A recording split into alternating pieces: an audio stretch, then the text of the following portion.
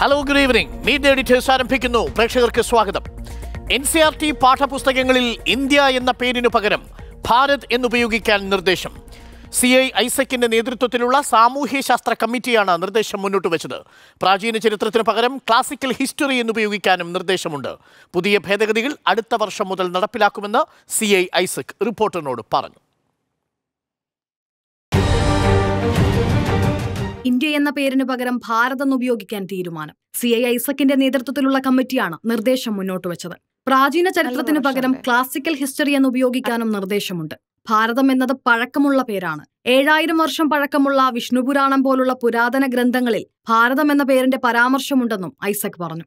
India എന്ന പദം സാധാരണയായി ഉപയോഗിക്കാൻ തുടങ്ങിയത് ഈസ്റ്റ് ഇന്ത്യ കമ്പനിയുടെ രൂപീകരണത്തിനും 1757 പ്ലാസി യുദ്ധത്തിനും ശേഷമാണെന്ന് ഐസക് പറഞ്ഞു. എല്ലാ ക്ലാസുകളിലെയും വിദ്യാർത്ഥികൾക്കുള്ള പാഠപുസ്തകങ്ങളിൽ ഭാരത് എന്ന പേര് ഉപയോഗിക്കണമെന്ന് കമ്മിറ്റി ഏകകണ്ഠമായി ശുപാർശ ചെയ്തതായും ഐസക് പറഞ്ഞു. പരിഷ്കാരം നടപ്പിലാക്കുക തന്നെ ചെയ്യുമെന്ന് CI ഐസക് റിപ്പോർട്ടറിനോട് പ്രതികരിച്ചു.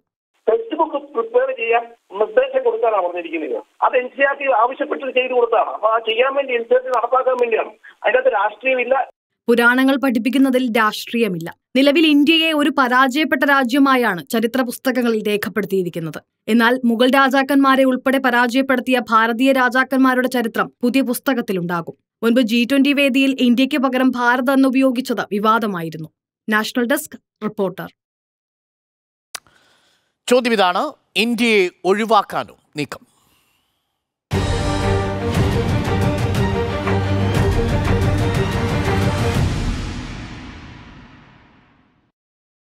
ചർച്ചയിലേക്ക് കടക്കും മുമ്പ് ഈ വിഷയത്തിൽ ഇന്ന് സുജയ പാർവതി നയിച്ച ചർച്ചയിൽ ആർഷഭാരത സംസ്കാരത്തെക്കുറിച്ച്, ഭാരതം എന്ന പേര് ഇന്ത്യക്ക് പകരം വിദ്യാർത്ഥികൾ പഠിക്കേണ്ടതിനെക്കുറിച്ച്, അടുത്ത അധ്യയന വർഷം മുതൽ NCERT പുറത്തിറക്കുന്ന സാമൂഹ്യശാസ്ത്ര പാഠപുസ്തകത്തിലെ പല ഭാഗങ്ങളിലും ഇന്ത്യക്ക് പകരം ഭാരതമെന്ന് ചേർക്കണം, സംസ്കാരത്തെക്കുറിച്ച് പഠിക്കണം, പുരാണങ്ങളെക്കുറിച്ച് പഠിക്കണം എന്നൊക്കെ നമ്മളോട് സംസാരിച്ച NCERTയുടെ സാമൂഹ്യശാസ്ത്ര കമ്മിറ്റിയുടെ കൺവീനർ പ്രൊഫസർ ഐസക് ചർച്ചയിൽ നടത്തിയ ചില പദപ്രയോഗങ്ങൾ കൂടി പ്രേക്ഷകരുടെ ശ്രദ്ധയിലേക്ക്. ആദ്യം, ഇന്ത്യയിലെ പ്രധാനപ്പെട്ട ഇന്ത്യൻ ചരിത്രത്തിലെ പ്രധാനപ്പെട്ട റെസിസ്റ്റൻസ് മൂവ്മെന്റ് ഒന്നും ചെയ്തില്ല.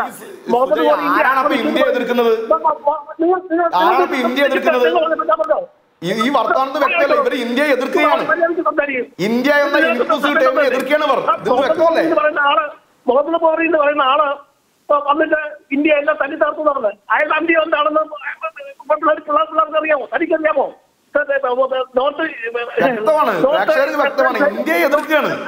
ഇന്ത്യ ഇല്ലാതാക്കാൻ ശ്രമമാണ്, അല്ലാണ്ട് ഇന്ത്യ ദാറ്റ് ഈസ് ഭാരത് എന്ന് ഇംപ്ലിമെന്റ് ചെയ്യല്ല.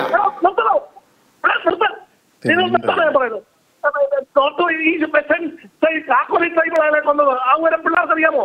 അങ്ങനെ അറിയാമലാണ് പാപ്പാന്ന് പറഞ്ഞ ആദ്യമായിട്ട് ഇദ്ദേഹം ആജ്ഞാപിക്കൊന്നും വേണ്ട. ഈ രാജ്യത്ത് നരേന്ദ്രമോദി ഫാസിസം വന്നിട്ടില്ല. നിങ്ങൾ ചെരുപ്പ് നക്കിക്കോ. നിങ്ങൾ ഇദ്ദേഹം ആജ്ഞാപിക്കൊന്നും വേണ്ട. ചർച്ചയിൽ ഇടപെടൽ സ്വാഭാവികമാണ്. ആജ്ഞാപിക്കൊന്നും വേണ്ട. അങ്ങനെയുള്ള വാക്കുകൾ ദയവേത് ഉപയോഗിക്കരുത്. NCERT പാഠപുസ്തകം നിർണയിക്കുന്ന സമിതിയുടെ അധ്യക്ഷനാണ്. ഇദ്ദേഹത്തിന് നിലപാടാണ്. തെണ്ടി എന്ന് വിളിക്കുന്ന ഒരു വിദ്യാർത്ഥി നേതാവിനെ NCERT നിലവാരം മനസ്സിലായല്ലോ. കര കളഞ്ഞ RS എന്താണ് ഇദ്ദേഹത്തിന്റെ നിലവാരം? NCERT പാഠപുസ്തകത്തിൽ നാളെ നമ്മുടെ തലമുറ പഠിക്കേണ്ട പാഠപുസ്തകത്തെ നിർണയിച്ച കമ്മിറ്റിയുടെ അധ്യക്ഷൻ കേൾക്കാൻ പറ്റുമായിരിക്കും. പക്ഷെ എന്റെ സംസ്കാരം അതിന് അനുവദിക്കുന്നില്ല സർ. അല്ല, സുജയ മ്യൂട്ട് ചെയ്തില്ലായിരുന്നെങ്കിൽ തെണ്ടി പറ്റിയല്ല മാക്കൂവൊക്കെ ചിലപ്പോൾ വന്നേനെ. എന്താണ് സുജയ പാർവതി അല്ലേ? ഒരു NCERT പോലെ ഒരു പറഞ്ഞോ എന്താണ് സുജയ പാർവതി എന്ന് ചോദിച്ചാൽ സുജയ പാർവതിയുടെ ചർച്ചയിലാണല്ലോ ഇത്. ചർച്ചയിൽ സുജയ പാർവതി എങ്ങനെയാണ് മാതൃകാപരമാണ്. മ്യൂട്ട് ചെയ്യാൻ പറഞ്ഞു. അതായത് NCERT പാഠപുസ്തക കമ്മിറ്റി നിർദ്ദേശിച്ച കൺവീനറുടെ ശബ്ദം മ്യൂട്ട് ചെയ്യാൻ പറഞ്ഞു. അതും സോഷ്യൽ സയൻസ് പഠിപ്പിക്കേണ്ട വിഷയങ്ങളെക്കുറിച്ച് നിർദ്ദേശം സമർപ്പിച്ച പ്രൊഫസർ ഐസക്കിന്റെ ഭാഷ മ്യൂട്ട് ചെയ്യാൻ ഞങ്ങളുടെ അവതാരയ്ക്ക് പറയേണ്ടി വന്നിട്ടുണ്ടെങ്കിൽ, ഞങ്ങളുടെ എഡിറ്റർക്ക് പറയേണ്ടി വരുന്നുണ്ടെങ്കിൽ എന്തായിരിക്കും ആ NCERT പാഠപുസ്തകത്തിന്റെ അവസ്ഥ എന്ന് പ്രേക്ഷകർ ആലോചിച്ച് നോക്കിക്കോളൂ. ചർച്ച ആരംഭിക്കുന്നു. സുജയ പാർവതി, ഇന്ത്യ ഒഴിവാക്കാനോ നീക്കം? ഇന്ത്യയെ ഒഴിവാക്കാനുള്ളൊരു നീക്കം എന്നുള്ളത് അത് തെറ്റായ ഒരു വ്യാഖ്യാനമാണ്. ഒന്നിനെയും ഒഴിവാക്കിക്കൊണ്ടല്ലോ. നമ്മൾ ഭരണഘടനയെക്കുറിച്ച് പറഞ്ഞുകൊണ്ടാണ് ഈ വാദം നേരത്തെയും നമ്മൾ എടുത്തിട്ടുണ്ട്. സെപ്റ്റംബർ മാസം ആദ്യ വാരത്തിൽ ഓർമ്മയുണ്ടാകുമല്ലോ. അന്ന് നമ്മൾ വിഷ്ണു പുരാണത്തെക്കുറിച്ചുമൊക്കെ വളരെ വിശാലമായി തന്നെ ചർച്ച ചെയ്തതാണ്. പക്ഷേ ഇന്നത്തെ വിഷയം അതല്ല. ഇന്ന് ഇന്ത്യ ദാറ്റ് ഈസ് ഭാരത്. അതിൽ ഇന്ത്യ എന്ന് രേഖപ്പെടുത്തിയിരിക്കുന്നിടത്തൊക്കെ ഭാരത് എന്ന് ഉപയോഗിക്കുക, ഭാരതം എന്ന് രേഖപ്പെടുത്തുക. ഭാരതം എൻ്റെ രാജ്യമാണ്. അങ്ങനെ പറയുന്നതിൽ എന്തെങ്കിലും അപമാനം ഉണ്ടാകേണ്ട കാര്യമുണ്ടെന്ന് ഞാൻ കരുതുന്നില്ല. ഞാൻ അങ്ങനെ പറഞ്ഞിട്ടുണ്ട്. അങ്ങനെ പറയുന്നതിൽ എനിക്ക് അഭിമാനമുണ്ട്. ഇന്ത്യ എന്ന് പറയുന്നതിലും ഭാരതം എന്ന് പറയുന്നതിലും ഒരുപോലെ അഭിമാനിക്കുന്ന ആളാണ് ഞാൻ. അതെ, രണ്ടിലും അഭിമാനിക്കുന്ന ആളാണ് ഞാൻ. പക്ഷേ ഭാരതം എന്ന് പറയുന്നത് കൊണ്ട് എൻ്റെ അഭിമാനത്തിൽ എന്തെങ്കിലും മൂല്യശോഷണം സംഭവിക്കുമെന്ന് ഞാൻ കരുതുന്നില്ല. അതായിരിക്കാം നമ്മൾ തമ്മിലുള്ള വ്യത്യാസം. അപ്പോൾ ഇന്നത്തെ ഒരു വിഷയം എന്ന് പറഞ്ഞു കഴിഞ്ഞാൽ ഈ NCERTയുടെ പാഠപുസ്തകങ്ങളിൽ എന്തുകൊണ്ട് ഇങ്ങനെ ഒരു പരിഷ്കരണം വേണം എന്നുള്ളതാണ്. ഇന്ത്യ എന്ന് ഇത്രകാലം ഉപയോഗിച്ചു, ഇനി ഭാരതം എന്ന് ഉപയോഗിച്ചുകൂടെ? അതാണ് ഒരു നറേറ്റീവായി അല്ലെങ്കിൽ ഒരു ചോദ്യമായി ഉയരുന്നത്. അതിൽ ഇന്ത്യയെ എടുത്തു കളയുകയാണെങ്കിൽ അല്ലെങ്കിൽ ഇന്ത്യയെ ഉന്മൂലനം ചെയ്യുകയാണെങ്കിൽ അതിനോട് ഞാൻ യോജിക്കുന്നില്ല. രണ്ടും നിലനിൽക്കണം, രണ്ടും കോ എക്സിസ്റ്റ് ചെയ്യേണ്ട വാക്കുകളാണ് എന്ന് തന്നെയാണ് ഞാൻ മനസ്സിലാക്കുന്നതും അങ്ങനെയാണ് ഞാൻ ആഗ്രഹിക്കുന്നത്. അതായത് ഭരണഘടനയിൽ അങ്ങനെയുണ്ട്, അത് നിലനിൽക്കുന്നുണ്ട്. പക്ഷേ കൂടുതലായി ഉപയോഗിക്കുന്നത് അല്ലെങ്കിൽ പ്രചാരം നേടിയിരിക്കുന്നത് ഇന്ത്യ എന്നുള്ളതാണ്. പാഠപുസ്തകങ്ങളിൽ നമ്മൾ പഠിച്ച പാഠപുസ്തകങ്ങളിൽ അങ്ങ് NCERTയുടെ പാഠപുസ്തകങ്ങൾ പഠിച്ചിട്ടുണ്ടാവുമല്ലോ. വളരെ അഭിമാനപൂർവ്വം. അതെ, അപ്പോൾ അതിൽ ഇന്ത്യ എന്ന് നമ്മൾ പഠിച്ചിട്ടുണ്ട്. നമ്മുടെ മക്കൾ ഇനി പഠിക്കാൻ പോകുന്നത് ഭാരതം എന്നാണ്. ഒരുപക്ഷെ നാളെ അവർ ഇന്ത്യ എന്ന് ഉപയോഗിച്ചു എന്ന് വരില്ല, ഭാരതം എന്ന് തന്നെ അവർ അഭിമാനത്തോടെ പറഞ്ഞു എന്ന് വരും. അത് അവരുടെ ചോയ്സാണ്. ആ കുട്ടികൾ പഠിക്കുന്നു. അതിനുശേഷം അത് പഠനത്തിന് ശേഷം +2 വരെയുള്ള പാഠപുസ്തകങ്ങളിലാണ് ഭാരതം എന്ന് വരുന്നത്. ഭാരതം എന്ന വാക്ക് കേട്ട് നമ്മൾ അതിൽ അപമാനം കൊള്ളേണ്ട അല്ലെങ്കിൽ അപമാനിതരാകേണ്ട ഒന്നും അതിൽ നിലനിൽക്കുന്നില്ല. ഇന്ത്യ എന്ന് കേട്ടാലും അപമാനിതരാകേണ്ട ഒന്നുമില്ല. ഭാരതം എന്ന പേര് അതിലേക്ക് മാത്രമായി ചുരുക്കുന്നു എന്നിവിടെ ഒരിടത്തും പറയുന്നില്ല. ഇന്ത്യ എന്ന് രേഖപ്പെടുത്തിയിടത്തൊക്കെ ഭാരതം എന്ന വാക്ക് അല്ലെങ്കിൽ അത് നിലവിൽ തന്നെ ഉള്ളതാണ്. നരേന്ദ്രമോദി സർക്കാർ വന്നതിന് ശേഷം നരേന്ദ്രമോദിയായി കൊണ്ടുവന്ന ഒരു വാക്കാണെന്ന രീതിയിലൊക്കെയാണ് ഇന്ത്യയെ ഒഴിവാക്കാനോ എന്ന ചോദ്യം കാണുമ്പോൾ എനിക്ക് തോന്നുന്നത്. അങ്ങനെ ഇന്ത്യയെ ഒഴിവാക്കാമെന്നൊന്നും അല്ലെങ്കിൽ ഒഴിവാക്കണമെന്നൊന്നും ആരും പറഞ്ഞിട്ടില്ല. പക്ഷേ ഭാരതം എന്ന വാക്ക് കൂടുതലായി ഉപയോഗിക്കാൻ ഒരു തീരുമാനം. ഇന്ത്യ എന്ന വാക്ക് ഉപയോഗിക്കുന്ന ഒരു കൊളോണിയൽ മൈൻഡ് സെറ്റ് ആണ് എന്ന് ഐസക്കിന്റെ വാദത്തോട് യോജിക്കുന്നുണ്ടോ? കൊളോണിയൽ മൈൻഡ് സെറ്റിന്റെ ഒരു അംശങ്ങൾ അതിൽ നിലനിൽക്കുന്നുണ്ട് എന്നത് യാഥാർത്ഥ്യമാണ്. കാരണം ഇന്ത്യ എന്ന വാക്കും ഭാരതം എന്ന വാക്കും ഞാൻ നേരത്തെ വിശദീകരിച്ചതാണ്. അത് എന്നെ കൊണ്ട് വീണ്ടും പറയിപ്പിക്കാനായിട്ടുള്ള ആ ഒരു തന്ത്രമാണ് അവിടെ ഉപയോഗിക്കുന്നത് എനിക്ക് മനസ്സിലാവുന്നുണ്ട്. അപ്പോൾ ഇതിൽ വിഷ്ണു പുരാണത്തെ കോട്ട് ചെയ്തുകൊണ്ടാണല്ലോ ഐസക് ഇന്ന് CI ഐസക് എന്ന് പറയുന്ന ഈ സമിതിയുടെ ചെയർമാൻ ഇന്ന് വിശദീകരിച്ചതിൽ അതിൽ അദ്ദേഹം എടുത്തു പറയുന്ന ഒരു കാരണം വിഷ്ണു പുരാണമാണ്. അതിൽ വിഷ്ണു പുരാണത്തിൽ ഭാരതം എന്ന് പറയുന്നുണ്ട്. കാളിദാസൻ ഉപയോഗിച്ചിരുന്നത് ഭാരതം എന്നാണ് എന്ന് പറഞ്ഞുകൊണ്ട്. അപ്പോൾ ഈ വിഷ്ണു പുരാണത്തിൽ കൃത്യമായി തന്നെ ഇത് 18 പുരാണങ്ങളിൽ മൂന്നാമത്തേതാണ്. അതായത് പുരാണങ്ങളിൽ മൂന്നാമത്തേതാണ് വിഷ്ണു പുരാണം. അതിൽ കൃത്യമായി ഈ 6 ഭാഗങ്ങൾ അല്ലെങ്കിൽ 126 അധ്യായങ്ങളൊക്കെ അങ്ങേക്ക് സമയമുള്ളപ്പോൾ വായിച്ചു നോക്കാം, വായിക്കുന്നത് നല്ലതാണ്. അപ്പോൾ പരാശര മഹർഷി മൈത്രേയ മുനിക്ക് ചൊല്ലിക്കൊടുത്ത ആ പുരാണത്തിൽ പറയുന്ന ഭാഗം ഞാൻ അന്നത്തെ ചർച്ചയിലും അത് സൂചിപ്പിച്ചതാണ്. ഉത്തരം യത് സമുദ്രസ്യ ഹിമദ്രേശ്ചൈവ ദക്ഷിണം വർഷം തത് ഭരതം നാമ ഭാരതീ യത്ര സന്തതി. അതായത് സമുദ്രത്തിന്റെ വടക്കും ഇന്ത്യൻ മഹാസമുദ്രത്തിന്റെ വടക്ക് മഞ്ഞുമലകൾ, അത് ഹിമാലയത്തെയാണ് പ്രതിനിധാനം ചെയ്യുന്നത്. ഹിമാലയത്തിന്റെ തെക്കും സ്ഥിതി ചെയ്യുന്ന രാജ്യം.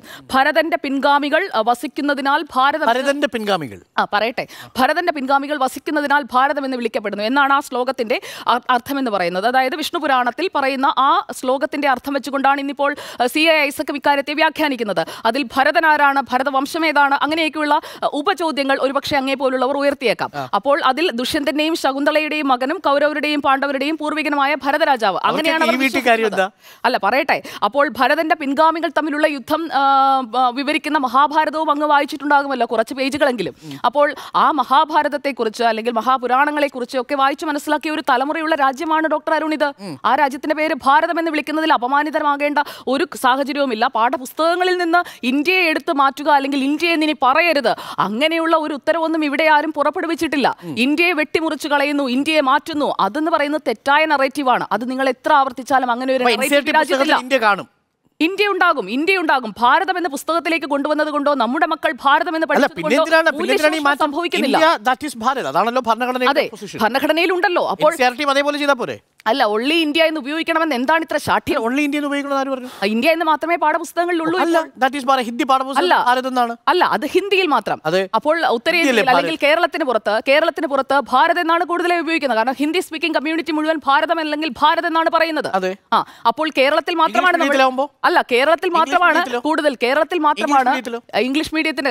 ഞാൻ പറയട്ടെ, ഇംഗ്ലീഷ് മീഡിയത്തിൽ ഇന്ത്യ എന്നല്ലാതെ ഭാരത് എന്ന് അല്ല, ഭാരത് എന്ന് വേണമെങ്കിൽ എഴുതാം, ഭാരത് എന്ന് എഴുതാം. അല്ല, president of Bharat, prime minister of Bharat എന്നൊക്കെ എഴുതിയല്ലോ. ഇംഗ്ലീഷ് പാഠപുസ്തകത്തിൽ ഇന്ത്യ എന്ന് എഴുതണോ ഭാരത് എന്ന് എഴുതണോ? അത് സ്വാഭാവികമായും ഭാരത് എന്ന് തന്നെ എഴുതും. അതാണല്ലോ മാറ്റം. എന്തിനെഴുതണം? അല്ല, ഇന്ത്യ എന്നുള്ളത് മാറ്റി ഭാരതം എഴുതണം. ഞാൻ ചോദിക്കട്ടെ ഡോക്ടർ അരുൺ, ഭാരതം എഴുതിയത് കൊണ്ട് അവിടെ എന്താണ് നഷ്ടപ്പെടുന്നത്? അങ്ങയുടെ എന്ത് മൂല്യ തകർച്ചയാണ് അവിടെ സംഭവിക്കുന്നത്? ശരി, ഇംഗ്ലീഷിൽ നിങ്ങൾ ഇന്ത്യ എന്നുള്ളത് ഭരണഘടനയിൽ പറഞ്ഞിട്ടുള്ള ഇന്ത്യ ദാറ്റ് ഇസ് ഭാരത്. അപ്പോൾ ഇന്ത്യയും ഭാരതവും ഉപയോഗിക്കാം. യഥേഷ്ടം ഉപയോഗിക്കുന്നതിൽ ഒന്ന് മാത്രം, ഇന്ത്യ മാത്രം നമ്മൾ ഉപയോഗിച്ച് വരുന്നു എന്നതിനർത്ഥം ഭാരതം ഉപയോഗിക്കുന്നതല്ല. അല്ല, ബ്രാക്കറ്റ് വേണ്ട. ഭാരതം എന്ന് മാത്രം എഴുതിയാലും എന്റെ രാജ്യം പ്രതിനിധാനം ചെയ്യുന്നുണ്ട്. അല്ല, ഇന്ത്യ എന്ന് എഴുതുമ്പോൾ ബ്രാക്കറ്റിൽ ഭാരതം എഴുതുന്നില്ലല്ലോ. മതിയല്ലോ, എഴുതുന്നില്ലല്ലോ. ഇന്ത്യ ഒഴിവാക്കണോ? അങ്ങനെയല്ല, ഇന്ത്യ ഒഴിവാക്കുന്നു എന്നുള്ളതല്ല, ഇന്ത്യയുടെ ബ്രാക്കറ്റിലല്ല. ബ്രാക്കറ്റ് ഇല്ലാതെ എഴുതിയാലും ഭാരതം എന്ന വാക്കുകൊണ്ട് രാജ്യമാണ്. അല്ല, അത് ഭരണഘടനയിൽ എഴുതിയിട്ടുണ്ടല്ലോ. ഭാരതം എന്ന് മാത്രം എഴുതുന്നത് കൊണ്ട് എന്താണ്, എവിടെയാണ് നഷ്ടപ്പെടുന്നത്, എന്ത് തകർച്ചയാണ് താങ്കൾക്ക് സംഭവിക്കുന്നത്? എന്തിനാണ് ഇന്ത്യയെ ഒഴിവാക്കിയില്ലല്ലോ. ഇന്ത്യ എന്ന് താങ്കൾക്ക് ഉപയോഗിക്കാം. ഡോക്ടർ അരുൺ ഇന്ത്യ എന്ന് മാത്രം ഉപയോഗിച്ചാൽ ഞാൻ ഭാരതം എന്ന് ഉപയോഗിക്കും. അതിനെനിക്ക് സ്വാതന്ത്ര്യമുണ്ട്. അതെ, അത് ഞാൻ സ്വാതന്ത്ര്യമുണ്ട്. പക്ഷെ അതിനോടൊപ്പം ഇന്ത്യ ഞാൻ താമസിക്കുന്ന, ഞാൻ എവിടെയാണോ എനിക്ക് പൗരത്വമുള്ളത് ആ രാജ്യം എനിക്ക് നൽകുന്ന അവകാശങ്ങളിൽ പെടുന്നതാണ്. India that is Bharat. അതിൽ ഏതും എനിക്ക് ഉപയോഗിക്കാം. വിദ്യാർത്ഥികൾക്ക് ചൂസ് ചെയ്യാനുള്ള സ്വാതന്ത്ര്യം ആഫ്റ്റർ 18 അവർക്കുണ്ട്. അവർ പൗരനായി മാറി. അതുവരെ പാഠപുസ്തകങ്ങളിൽ ഇന്ത്യ എന്ന് പഠിച്ചില്ലേ? അത് അവരുടെ ചോയ്സ് അല്ലല്ലോ. That is not there choice. അത് അവരുടെ ചോയ്സ് അല്ല. അത് അവരുടെ ചോയ്സ് അല്ല. അത് പാഠ്യപദ്ധതി ഉണ്ടാക്കിയ പാഠ്യപദ്ധതി ഹിന്ദിയിലും പഠിച്ചു. എന്താ കുഴപ്പം? അല്ല, ഇന്ത്യ എന്ന മലയാളത്തിലും പഠിച്ചു. ഭാരതം എന്നല്ലല്ലോ പഠിച്ചത്. ഭാരതം എന്ന് നമ്മൾ പഠിച്ചു. ഭാരതം എന്റെ നാടാണ്. ഭാരതം എന്റെ രാജ്യമാണെന്ന് പറയുന്നതിൽ നമ്മൾക്ക് അഭിമാനം കൊള്ളാമെങ്കിൽ ഇന്ത്യ എന്റെ രാജ്യമാണ്. രണ്ടിലും അഭിമാനമുണ്ട്. ഡോക്ടർ അരുൺ, ഭാരതം വേണ്ട, ഇന്ത്യ മാത്രം മതി എന്നുള്ള താങ്കളുടെ ആ ഒരു ചെറുതായി കാണല്ലേ? അയ്യോ, അങ്ങനെയല്ല. ഇന്ത്യക്കൊപ്പം ഭാരതവും വേണം. അതാണ് എന്റെ ആർഗ്യുമെന്റ്. ശരി, എന്റേത്. എനിക്ക് ഭാരതം എന്ന് പറയുന്നതിൽ എനിക്ക് അപമാനമില്ല. ഇന്ത്യയിൽ ഇത്രയും കാലം ഞാൻ പറഞ്ഞു എന്റെ ജീവിതത്തിൽ അപമാനമുണ്ടോ? അല്ല, എന്റെ ചോയ്സ് ആണ്. It's my choice. എന്റെ ചോയ്സ് എന്ന് പറയുന്നത് എന്റെ ജീവിതത്തിന്റെ ആദ്യ പകുതിയിൽ ഞാൻ ഇന്ത്യ എന്ന് ഉപയോഗിച്ചു. അടുത്ത പകുതിയിൽ എനിക്ക് ഉപയോഗിക്കാൻ താല്പര്യം ഭാരതം എന്നാണ്.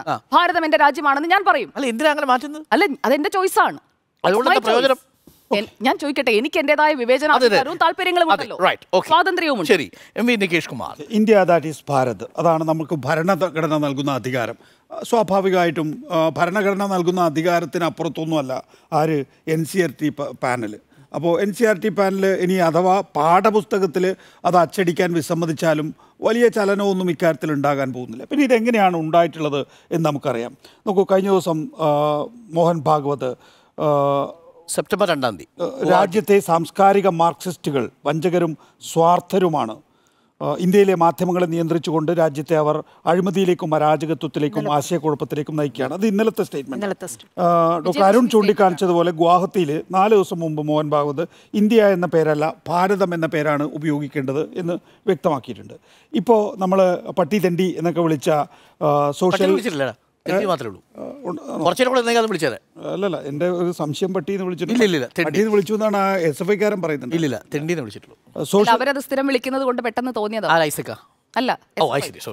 SFI ഒന്നും അല്ലല്ലോ ഇപ്പൊ വിളിച്ചത്. നമ്മുടെ മുമ്പിലുള്ള വിളി ഏതാ എന്നുള്ളത് മാത്രം നോക്ക് തൽക്കാലം. നമുക്ക് SFI പട്ടി തണ്ടി വിളിച്ചിട്ടുണ്ടെങ്കിൽ ആ SFI നമുക്ക് പിടിക്കാം. ഇപ്പോൾ ഒരു NCERT-യുടെ ഒരു പാനലിൻ്റെ ചെയർമാനാണ് ഈ വിളിച്ചത്, അതും സോഷ്യൽ സയൻസിൻ്റെ. അതും ആരോടാ? സുജയോട്. സുജയുടെ പാനലില്.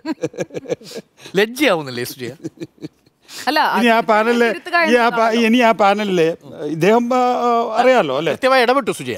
അവനെ അത് അക്കാര്യത്തിൽ ഞാൻ ആദ്യം തന്നെ അഭിനന്ദിച്ചു. ഒരു സംഘപരിവാർ 1975 ABVP-യിൽ ചേർന്നയാളാണ്. ഭാരതീയ വിചാര കേന്ദ്രത്തിൻ്റെ ഇപ്പോൾ സ്റ്റേറ്റ് വർക്കിംഗ് പ്രസിഡന്റാണ് അല്ലേ, CA ഐസക് എന്ന് പറയുന്നത്. നേരത്തെ CMS കോളേജിലെ ഹിസ്റ്ററി അധ്യാപകനാണ്. ഇതിനോടൊപ്പം ഉണ്ടായിരുന്ന 2 പേര്, ഒന്ന് പ്രൊഫസർ വന്ദന മിശ്ര, നാഷണൽ സെക്രട്ടറിയാണ് ABVP, Mamata Yadav national vice പ്രസിഡന്റാണ്. എന്താ CA ഐസക് പറഞ്ഞത്? ഇത് ഐകകണ്ഠ്യേനയാണ് ഈ തീരുമാനം എന്നാണ്. 7 പേരും ഐകകണ്ഠ്യേനയാണെന്നാണ്. ബാക്കിയുള്ളവരോട് ചോദിച്ചു ഐകകണ്ഠ്യേനയാണെന്ന്, ഒരക്ഷരം വേണ്ടിയിട്ടില്ല. അവർ ഇറങ്ങിപ്പോവുകയാണ് ചെയ്തിട്ടുള്ളത്. എനിക്ക് ഇതിനകത്ത് വിശദമായിട്ടൊന്നും പറയാനില്ല. നമ്മൾ നിരന്തരം ചർച്ച ചെയ്തിട്ടുള്ള വിഷയമാണിത്. എന്നെ സംബന്ധിച്ചിടത്തോളം, ഈ രാജ്യത്തെ ഏത് പൗരന്മാരെ സംബന്ധിച്ചിടത്തോളവും 1 മുതൽ 12 വരെ പഠിക്കുന്ന NCERT വിദ്യാർത്ഥികളെ സംബന്ധിച്ചിടത്തോളവും ഇന്ത്യ ദാറ്റ് ഈസ് ഭാരതാണ്. ഇന്ത്യ എന്നതും ഭാരത് എന്നതും നമുക്ക് വിവേചനപൂർവ്വം ഉപയോഗിക്കാം. നമുക്ക് ഇന്ത്യ എന്ന് ഉപയോഗിക്കേണ്ട ഇടങ്ങളിൽ ഉപയോഗിക്കുകയും ഭാരതം എന്ന പേരിലുള്ളിടത്ത് ഉപയോഗിക്കുകയും ചെയ്യാം. അക്കാര്യത്തിലൊന്നും NCERT-യുടെ സോഷ്യൽ സയൻസ് പാനലോ ഇനി NCERT-യോ തന്നെ എന്തെങ്കിലും തീട്ടൂരം പറഞ്ഞാൽ ഭരണഘടനയുടെ മുകളിലല്ല അവർ എന്നുള്ളത് കൊണ്ട് തന്നെ പഠിച്ചേ പറ്റൂ. പുസ്തകത്തിൽ വന്നാൽ അപ്പോൾ പഠിക്കാം, നോക്കാം, പുസ്തകത്തിൽ വരട്ടെ. ഇപ്പം സുജയ വാദിച്ചെന്താണ്? അങ്ങനെ പുസ്തകത്തിൽ വരാൻ പോകുന്നില്ല എന്നല്ലേ? അല്ല, പുസ്തകത്തിൽ ഇന്ത്യ എടുത്ത് കളയാൻ പോകുന്നില്ല എന്നാണ് അവർ. കളയാൻ പോകുന്നില്ല, മാറ്റമില്ല. ഇന്ത്യ രാജ്യത്തിന്റെ പേര് ഇന്ത്യ, ഭാരത് എന്നല്ല. പാഠപുസ്തകത്തിൽ ഭാരത് എന്ന് വന്നാലും തർക്കമേ ഇല്ല എന്നല്ല, അങ്ങനെയല്ല. ഭാരതം എന്ന പുസ്തകത്തിൽ വന്നാലും അത് പഠിക്കുന്നത് കൊണ്ട് പിന്നെ ഈ ഹിന്ദു ഡിഫീറ്റ്സ് ടോൺ ഡൗൺ ചെയ്യാനുള്ള ഒരു തീരുമാനമുണ്ട്. അദ്ദേഹം പറയുന്നത് ഈ ചർച്ചയിൽ എനിക്ക് തോന്നുന്നു ഏറ്റവും കൂടുതൽ വാദിച്ചിട്ടുള്ളത് മുഹമ്മദ് ഘോറി കൊല്ലപ്പെട്ടത് ഇന്ത്യൻ ഗോത്രവർഗത്തിൻ്റെ പ്രതിരോധത്തിലാണ് എന്നുള്ളതാണ്. പിന്നെ അതുപോലെ തന്നെ അദ്ദേഹം ചോദിക്കുന്നത് ഈ കുളച്ചൽ യുദ്ധമൊന്നും ടെക്സ്റ്റ് പുസ്തകത്തിൽ കാണാത്തത്. കുളച്ചൽ യുദ്ധത്തിൽ ആരാ പഠിക്കാതിരുന്നത്? കുളച്ചൽ യുദ്ധമൊക്കെ പഠിച്ചിട്ടുണ്ട്. ഇത് പഠിക്കാത്ത ആളുകളാണോ NCERTയുടെ സോഷ്യൽ സയൻസിന്റെ ഒക്കെ? അങ്ങനെയല്ല സാർ, ഇപ്പോഴത്തെ അല്ല, എനിക്ക് അതിനകത്തൊന്നും സുജയുടെ ഉത്തരവൊന്നും വേണ്ട, ഞാൻ പറഞ്ഞതേ ഉള്ളൂ. അദ്ദേഹം പറഞ്ഞ കാര്യം എന്ന് പറയുന്നത് കുളച്ചൽ യുദ്ധം ടെക്സ്റ്റ് ബുക്കുകളിൽ കാണാത്തത് എന്ത് എന്നാണ്. കുളച്ചൽ ബുക്കിൽ യുദ്ധം ഞാൻ പഠിച്ചിട്ടുണ്ട്. അപ്പോൾ ഇക്കാര്യത്തിൽ ഒറ്റ കാര്യമേ ഉള്ളൂ. ഇത് ഒരു ഇന്ത്യ മുന്നണി രൂപീകൃതമായതിന് ശേഷം ഉണ്ടായിട്ടുള്ള പരിഭ്രമത്തിൽ നിന്നുള്ള രാഷ്ട്രീയ തീരുമാനം. 5 ദിവസം മുമ്പ് ഗുവാഹട്ടിയിൽ വെച്ച് മോഹൻ ഭാഗവത് പറയുമ്പോൾ നരേന്ദ്രമോദി സർക്കാരിൻ്റെ കീഴിൽ ഒരു പത്മശ്രീ കിട്ടിയിട്ടുള്ള ഒരു BJPക്കാരൻ്റെ വികലമായ രാഷ്ട്രീയം. അത്രയേ ഉള്ളൂ. ഞാൻ നേരത്തെ പറഞ്ഞ പോലെ ആരാണ് CI ഐസക് എന്നുള്ള ആലോചനയിൽ നിന്ന് വേണം അദ്ദേഹം പറഞ്ഞ കാര്യങ്ങളിലേക്ക് എത്താൻ തോന്നുന്നു. നേരത്തെ പറഞ്ഞ പോലെ ABVP 1973 അദ്ദേഹം ABVPയിൽ അംഗത്വം എടുക്കുമ്പോൾ ഈ ക്രിസ്ത്യൻ സമുദായത്തിൽ നിന്ന് ഒരു വ്യക്തി ABVPയിൽ എത്തുന്നു എന്ന രീതിയിൽ അന്നൊക്കെ വലിയ ചർച്ചയായതാണെന്ന് കേട്ടിട്ടുണ്ട്. പിന്നെ ഇപ്പോൾ ഭാരതി വിചാർ കേന്ദ്രയുടെ വൈസ് പ്രസിഡന്റ് ആയിരുന്നു. അപ്പോൾ എന്താണോ RSS ആഗ്രഹിക്കുന്നത് അത് ചെയ്തു കൊടുക്കുക എന്നുള്ളത് തന്നെയാണ് അദ്ദേഹം ഉദ്ദേശിക്കുന്നത്. ഈ പറഞ്ഞതുപോലെ പാഠ്യപദ്ധതിയുമായി ബന്ധപ്പെട്ട് ചരിത്രത്തെ എങ്ങനെയൊക്കെ വളച്ചൊടിക്കാം, ചരിത്രത്തിൽ നിന്ന് എന്തൊക്കെ കാര്യങ്ങൾ ഒഴിവാക്കാം എന്ന രീതിയിലാണ് ഈ കാര്യങ്ങളൊക്കെ ചെയ്യുന്നത്. നമ്മളിപ്പോൾ എന്താണ്, ഈ ടിപ്പു സുൽത്താനാണ് ഏറ്റവും ഇവർക്ക് കേൾക്കാൻ ഇഷ്ടമില്ലാത്തൊരു പേര്. ടിപ്പു സുൽത്താൻ്റെ യുദ്ധങ്ങൾ എല്ലാം നമ്മൾ പഠിച്ചിട്ടുള്ളതാണ്, ചരിത്രത്തിൽ പഠിച്ചിട്ടുള്ളതാണ്. ഒരു മുഗൾ സാമ്രാജ്യവുമായി ബന്ധപ്പെട്ട ഒരു ചരിത്ര പഠനവും അവരെ ഗ്ലോറിഫൈ ചെയ്തുകൊണ്ടിട്ടുള്ളതല്ല. യുദ്ധങ്ങൾ നമ്മൾ പഠിക്കുന്നു, പല വിപ്ലവങ്ങൾ പഠിക്കുന്നു, പല രാജ്യങ്ങളിൽ നടന്ന വിപ്ലവങ്ങൾ നമ്മൾ പഠിക്കുന്നു, സ്വാതന്ത്ര്യ സമരം പഠിക്കുന്നു. ഇങ്ങനെയാണല്ലോ നമ്മൾ ചരിത്രം പഠിച്ചു പോയിട്ടുള്ളത്. അപ്പോൾ ടിപ്പു സുൽത്താൻ എന്ന് പറയുമ്പോൾ യഥാർത്ഥത്തിൽ ബ്രിട്ടീഷുകാർക്കെതിരെ ആദ്യം യുദ്ധം ചെയ്ത ഒരു ഭരണാധികാരി എന്ന നിലയ്ക്കാണ് നമ്മൾ ടിപ്പു സുൽത്താനെ മനസ്സിലാക്കിയിട്ടുള്ളത്. അപ്പുറത്ത് അങ്ങനെയല്ലാത്ത മുഴുവൻ ഹിന്ദു രാജാക്കന്മാരുടെയൊക്കെ പരാജയങ്ങളാണ് പഠിച്ചതെന്ന് പറയുന്നത് ഏത് രൂപത്തിലാണെന്ന് മനസ്സിലാക്കാനാവുന്നില്ല. അത് ഈ നേരത്തെ പറഞ്ഞതുപോലെ കുളച്ചൽ യുദ്ധത്തെക്കുറിച്ചൊന്നും പറഞ്ഞിട്ടേ ഇല്ലല്ലോ എന്നുള്ള അദ്ദേഹത്തിൻ്റെ ചെറിയ മനസ്സിൽ നിന്ന്, അല്ലെങ്കിൽ ഒരു പ്ലാൻ ചെയ്തിരിക്കുന്ന മനസ്സിൽ നിന്ന് വന്നിരിക്കുന്ന പ്രതികരണമായിട്ടേ കാണാൻ പറ്റുകയുള്ളൂ. നമ്മളിപ്പോൾ ഇതിനെ ഇപ്പോൾ NCERTയിൽ ഭാരതം എന്ന വാക്ക് കൊണ്ടുവരുന്നു എന്ന് പറയുന്നതിൽ നമുക്ക് കുഴപ്പമില്ല. ഭാരതം കൊണ്ടുവരുന്നതിൽ നമ്മൾ ആർക്കും തർക്കമുള്ള കാര്യമല്ല. പക്ഷേ ഉള്ളതാണ്. ഇന്ത്യയെ ഒഴിവാക്കുന്നു എന്നിടത്താണല്ലോ നമ്മൾ ചർച്ച നടത്തുന്നത്. അതാണല്ലോ തീരുമാനവും, അതാണല്ലോ ആലോചനയും. ഒരു മുന്നണി അവിടെ വന്നു. അതെ, മുന്നണി അവിടെ വന്നു. അത് മാത്രമാണ് മാഡം ഇന്ത്യ മുന്നണിയുടെ രൂപീകരണ തീയതി എന്നാണ്. അതിനും എത്രയും മുമ്പ് ഈ പാനൽ രൂപീകരിച്ചോട്ടെ. പാനൽ രൂപീകരിച്ചല്ല വിഷയം. ഞാൻ പറഞ്ഞോട്ടെ, ഞാനൊന്ന് പൂർത്തിയാക്കോട്ടെ. പാനൽ രൂപീകരിച്ചല്ലോ വിഷയം. പാനൽ രൂപീകരിക്കുന്നത് മാത്രമല്ല, ഞാനിപ്പോൾ NCERTയുമായി ബന്ധപ്പെട്ട് മാത്രമല്ല പറയാം. നമ്മൾ ഇതിനു മുമ്പ് ഈ വിഷയം ചർച്ച ചെയ്ത് ഘട്ടത്തിലാണെന്ന് അറിയാമല്ലോ. അപ്പോൾ എവിടെയൊക്കെ ഈ ഇന്ത്യ എന്നുള്ള പേര് ഒഴിവാക്കണം, മേക്ക് ഇൻ ഇന്ത്യ എന്ന്, ഡിജിറ്റൽ ഇന്ത്യ ഒക്കെ ആയിരുന്നല്ലോ ഒരു ഘട്ടം വരെ. ആയുഷ്മാൻ ഭാരതമുണ്ട് ആണ്, അല്ല തെറ്റില്ലാന്നേ ഞാൻ പറയുന്നത്. ഡിജിറ്റൽ ഇന്ത്യയും മേക്ക് ഇൻ ഇന്ത്യക്ക് ഇനി മാറ്റാൻ പോവാന്നുള്ളിടത്തിന് പ്രശ്നം. ഭാരത് എന്ന് പറയുന്നത് നമുക്ക് ആർക്കും അലർജിയില്ല, നല്ല വാക്കാണ്, നല്ല പേരാണ്. ഇന്ത്യയും അതുപോലെ തന്നെയാണെന്നുള്ളതാണ്. ഇൻഡസ് വാലി സിവിലൈസേഷൻ നമ്മൾ പഠിച്ചതാണ്, ഇൻഡസ് എന്ന് പഠിച്ചിട്ടുള്ളതാണ്, ഹിന്ദു എന്നുള്ള ഇത് അതിൽ നിന്നാണ് വരുന്നതെന്ന് നമ്മൾ പഠിച്ചിട്ടുള്ളതാണ്. അപ്പോൾ ചില കാര്യങ്ങൾ മാത്രം ചരിത്രത്തിൽ നടത്തിൽ മാറ്റി വേറെ രൂപത്തിലാക്കിയൊക്കെ പറയുന്നതൊക്കെ RSSൻ്റെ ഒരു അജണ്ടയാണ്. ആ രൂപത്തിലേക്ക് ഇത് പോകുന്നു. നമ്മളിപ്പോൾ കഴിഞ്ഞ ദിവസം എന്താണ് വായിച്ചത്? വിശ്വഭാരതി സർവകലാശാലയിൽ നിന്നും ടാഗോറിൻ്റെ പേര് ഒഴിവാക്കുന്നു. അവിടെ മോദിയുടെയും BCയുടെയും പേരാണ് വരുന്നത്. ഇങ്ങനെ ഓരോ സ്ഥലത്തു നിന്നും പേരുകൾ ഒഴിവാക്കുകയാണ്. പാഠപുസ്തകത്തിലെ പരിഷ്കരണം എന്ന വാക്ക് പറഞ്ഞുകൊണ്ട് എങ്ങനെയൊക്കെ ചരിത്രത്തിലെ പല കാര്യങ്ങളും മാറ്റി എഴുതുന്നത് എന്നുള്ളത് നമുക്ക് നേരത്തെയും പാഠപുസ്തകത്തിൽ കണ്ടിട്ടുള്ളതാണ്. ഇപ്പോൾ ഭാരതം മാത്രമാണ് നമ്മളിപ്പോൾ ചർച്ച ചെയ്യുന്നത്, ഇന്ത്യ മാത്രമാണ് നമ്മളിപ്പോൾ ചർച്ച ചെയ്യുന്നത്. നേരത്തെ ഗാന്ധി വധവുമായി ബന്ധപ്പെട്ട് 3 ഖണ്ഡികയുണ്ടായിരുന്ന പാഠപുസ്തകത്തിലെ ഭാഗം 3 വരിയാക്കി. ഹിന്ദു തീവ്രവാദികളാൽ കൊല്ലപ്പെട്ടു എന്നുള്ള വരി തന്നെ ഒഴിവാക്കി. മുഗൾ ചരിത്രം ഒഴിവാക്കി. RSS നിരോധനം എന്നുള്ള പാഠഭാഗം തന്നെ ഒഴിവാക്കി. RSS എത്ര പ്രാവശ്യം നിരോധിക്കപ്പെട്ടിട്ടുണ്ടെന്നുള്ള ഭാഗം തന്നെ ഒഴിവാക്കി. ഈ രൂപത്തിൽ ഇതൊന്നും ഇവിടെ സംഭവിച്ചിട്ടില്ല എന്ന രീതിയിലാണ് കുഞ്ഞുങ്ങളെ പഠിപ്പിക്കേണ്ടത്. പാഠപുസ്തകത്തിൽ പഠിപ്പിക്കുന്നതാണ് പ്രധാനപ്പെട്ടത് എന്നല്ലേ നമ്മളൊക്കെ വിചാരിക്കുന്നത്. അതിൽ തെറ്റുണ്ടാവില്ല, ശരിയായിരിക്കും എന്നുള്ളത് നമ്മുടെ ഒരു ബോധ്യം അങ്ങനെയാണ്. കുട്ടികൾ ചെറുപ്പത്തിലേ പഠിച്ചു വരുന്നു, അതിൽ ഇന്ത്യ എന്ന് ഇന്ത്യ എന്ന് പറയേണ്ട കേട്ടോ, ഭാരതം തന്നെ പറയണമെന്ന് പറഞ്ഞു കഴിഞ്ഞാൽ എന്താണ് അതിൻ്റെ അർത്ഥം? അതാണ് പഠിപ്പിക്കാൻ നിർദ്ദേശിക്കപ്പെടുന്നത്. പക്ഷേ അത് നടക്കാൻ സാധ്യതയില്ല എന്നുള്ളതാണ്. നിയമപരമായി ചാലഞ്ച് ചെയ്യാൻ പറ്റുമെന്നുള്ളതാണ്. NCERT എന്നുള്ളത് ഒരു സ്റ്റാറ്റ്യൂട്ടറി ബോഡിയല്ല, ഓട്ടോണമസ് ബോഡിയാണ് അല്ലേ? അതിൻ്റെ രജിസ്ട്രേഷൻ ആക്ട് പോലും ഇന്ത്യ എന്ന് പറഞ്ഞുകൊണ്ടാണ്, സൊസൈറ്റി രജിസ്ട്രേഷൻ. അതെ. അപ്പോൾ ഇതെല്ലാം കൂടി ചെന്ന് എന്തായാലും നിയമപരമായി ചാലഞ്ച് ചെയ്യപ്പെടുമെന്നുള്ള കാര്യം ഉറപ്പാണ്. ഈ സംസ്കാരത്തെക്കുറിച്ചും ചരിത്രത്തെക്കുറിച്ചും പറയുന്നവരുടെ സാംസ്കാരിക നിലവാരം എന്താണെന്നുള്ളത് നമ്മൾ കണ്ടു കഴിഞ്ഞിരിക്കുകയാണ്. അങ്ങേയറ്റം അപഹാസ്യമായൊരു നീക്കമാണ് NCERTയുടെ സാമൂഹ്യശാസ്ത്ര കമ്മിറ്റി നടത്തിയിരിക്കുന്നത്. ഇന്ത്യൻ കോഫി ഹൗസിനെ ഭരതേട്ടൻ്റെ കാപ്പിക്കട എന്ന് വിളിക്കണം എന്നൊരു വിദ്യാർത്ഥിയോട് NCERT പറയുന്നത് പോലെ തന്നെ അപഹാസ്യമാണ്. 2-3 കാരണങ്ങൾ കൊണ്ടാണ്. ഒന്ന്, 2 പേരുകളുള്ള രാജ്യങ്ങൾ എത്രയോ ഉണ്ട് നമ്മുടെ ഈ രാജ്യത്ത്, നമ്മുടെ ഈ ലോകത്ത്. അതിലൊന്ന് ചൈനയാണ്. ചൈനയിൽ ഷോങ്കു എന്നാണ് ചൈനീസിൽ ചൈനയെ വിളിക്കുന്ന പേര്. അതുകൊണ്ട് ചൈനീസുകാരും ലോകം മുഴുവൻ തന്നെ ഷോങ്കു എന്ന് വിളിക്കണം എന്നാവശ്യപ്പെടുന്നില്ല. നിപ്പൺ എന്നാണ് ജാപ്പനീസ് ഭാഷയിൽ ജപ്പാനെ വിളിക്കുന്ന പേര്. അതുകൊണ്ട് ജപ്പനീസുകാർ മുഴുവൻ ജപ്പാനെ നിപ്പോൺ എന്ന് വിളിക്കണം എന്നാവശ്യപ്പെടുന്നില്ല. ഡ്യൂഷ്ലാൻഡ് എന്നാണ് ജർമ്മനിയെ വിളിക്കുന്ന പേര്, അതും ആവശ്യപ്പെടുന്നില്ല. ഇന്ത്യക്ക് 2 പേരുകളുണ്ട്. India that is Bharat. അതാണ് ഭരണഘടന ഉറപ്പ് നൽകുന്ന ആശയം. ഇതിലെന്താണ് ഐസക് പറയുന്നത്?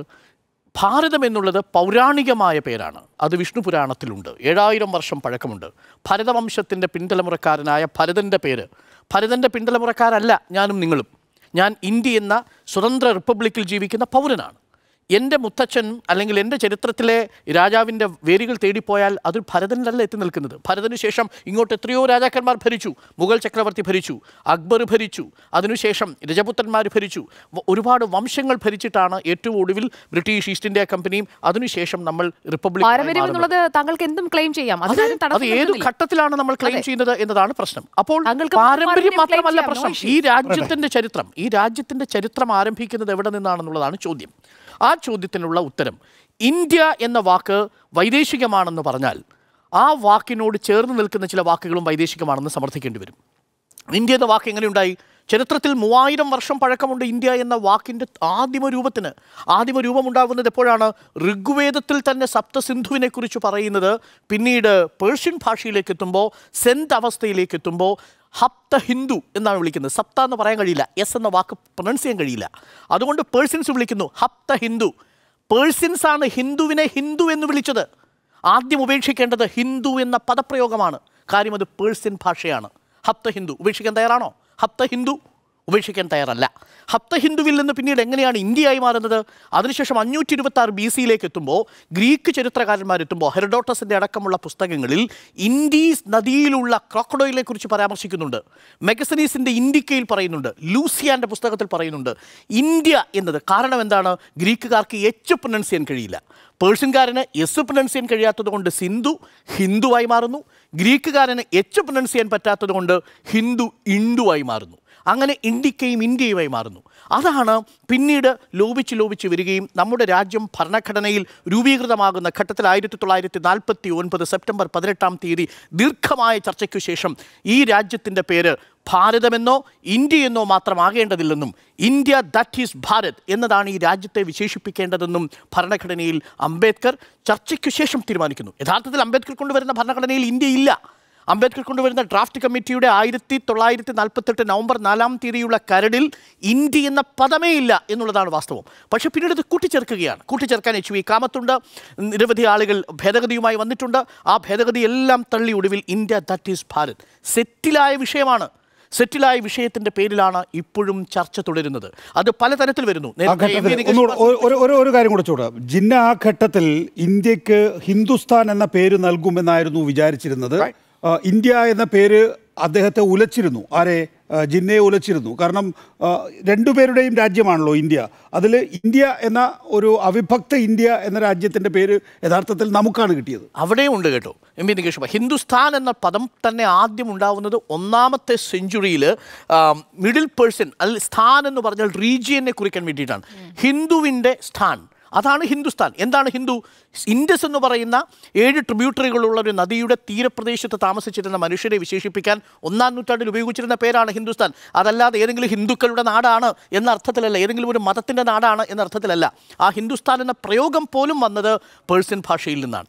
ആ പേർഷ്യൻ ഭാഷയിൽ അല്ലെങ്കിൽ ബ്രിട്ടീഷ് ഭാഷയെ നിങ്ങൾ ഉപേക്ഷിക്കുന്നുണ്ടെങ്കിൽ പേർഷ്യൻ ഭാഷ ഉപേക്ഷിക്കേണ്ടി വരും.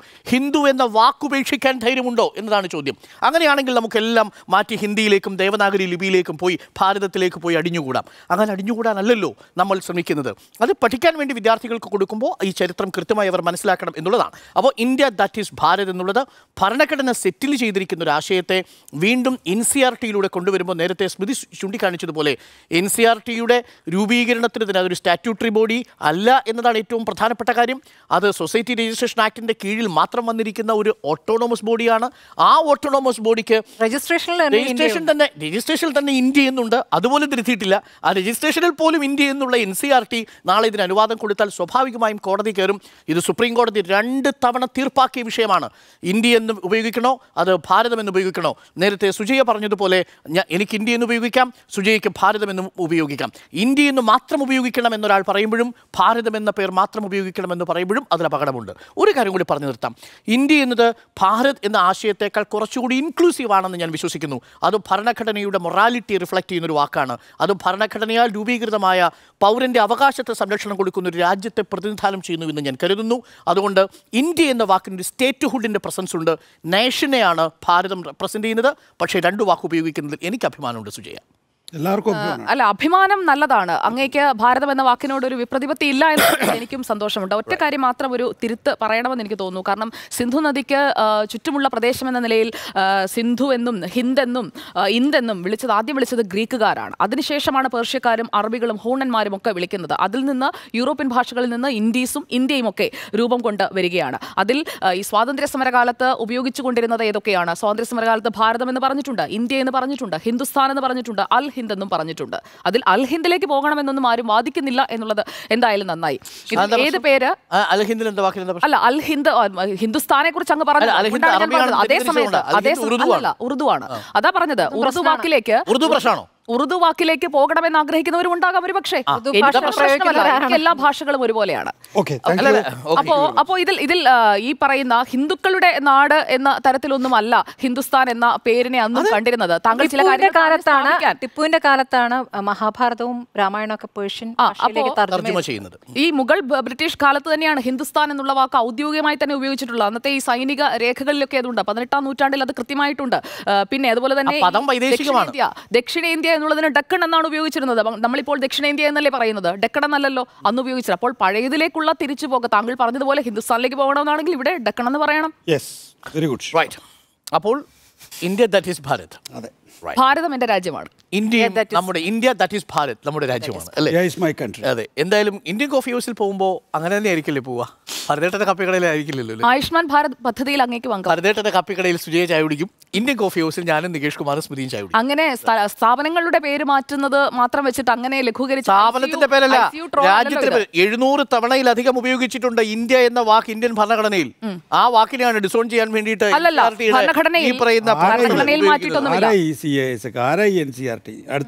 നമുക്ക് അടുത്ത വാർത്തയിലേക്ക് പോകാം. ഇന്ത്യ ഒഴിവാക്കണോ എന്ന ചോദ്യത്തിന് യെസ്, ഒഴിവാക്കാനോ എന്ന ചോദ്യത്തിന് യെസ് 3 no 1.